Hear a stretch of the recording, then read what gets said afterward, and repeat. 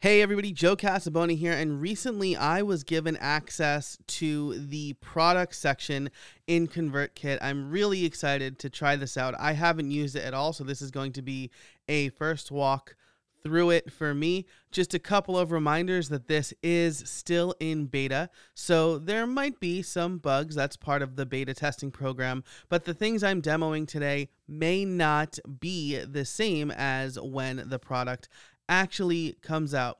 But I still want to showcase this new functionality because I think it's pretty huge. It says right on the screen here that ConvertKit lets you create, manage, and sell digital products online. This is a big step forward in what ConvertKit has to offer because it means you don't have to set up an e-commerce site in order to sell a digital product. You don't need to sign up for a Gumroad account. And further, you can integrate all of ConvertKit's great features into the product selling process. So let's get started. Right here, there is a products tab. If you see it, you have access to the beta. I will leave a link in the description for this video to how you can ask for access to the beta so that if you haven't yet, you can go ahead and do that now. But I'm going to click on create a product. Okay, so the first thing we'll do is give it a name. I'm going to be selling my webinar replays here, so I do the webinars for free, but the replays cost money. Then the pricing method, you can do standard, where customers pay a one-time fee, or subscription is coming soon, which is super awesome because subscriptions are hard, and I have found running a subscription through WooCommerce and WordPress that getting the subscription stuff to kind of sync with ConvertKit is a little bit tricky, so making that easier would be amazing. Then we set the price.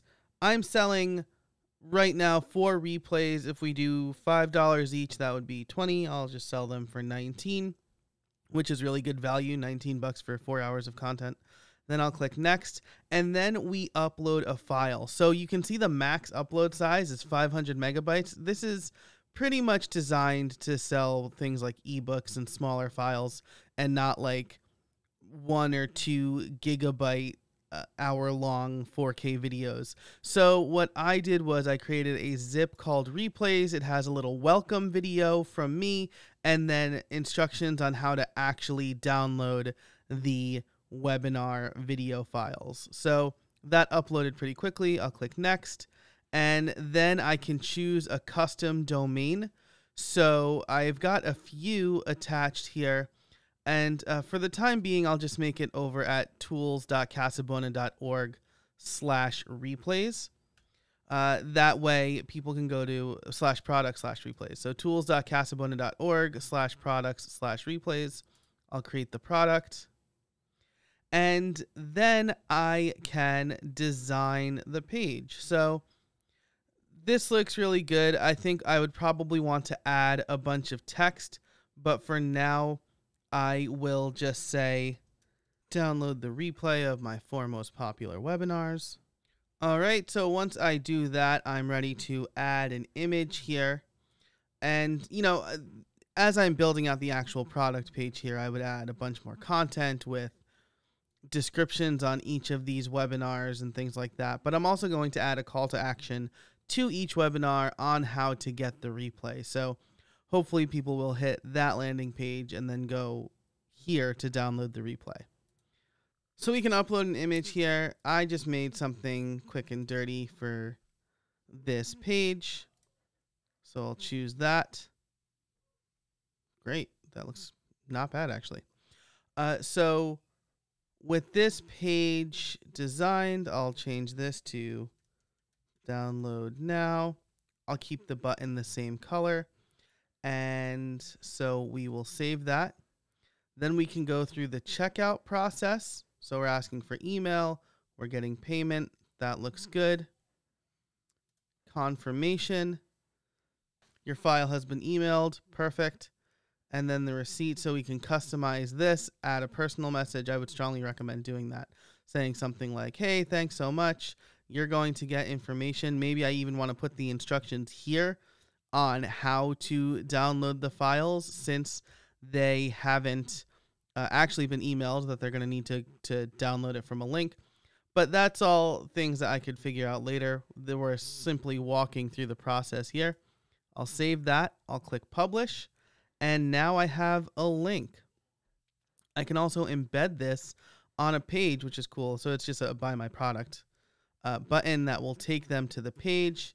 If we go out to the browser here, look at that, a nice looking product page. If I click download now, I'll be brought to the checkout page. Really simple and very clear on how to get up and running with this. So now that this is created, again, I'll save this. I suspect I can go to my automations and I'll create automation.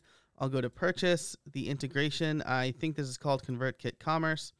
Search for a product, webinar replays.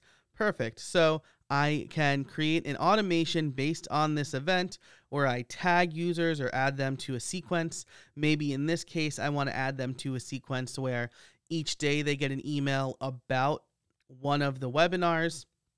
And since this is a pretty low price, I could maybe treat this as what's called a tripwire, right? Where I show them immense value, I give them takeaways, and then I say, hey, if you like this, there's lots more content in my membership, and I move them there. So that's a little bit of marketing advice from somebody who's not a marketing guy, but I'm just thinking out loud here. If I go back to products, I can see the one product I created.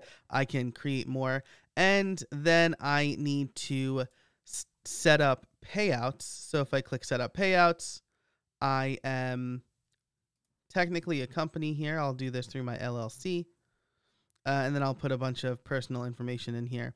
And this is all powered by Stripe. So ConvertKit has created an account with Stripe. That's how the payments are going to be processed, and then they'll pay out to me based on the information I put here.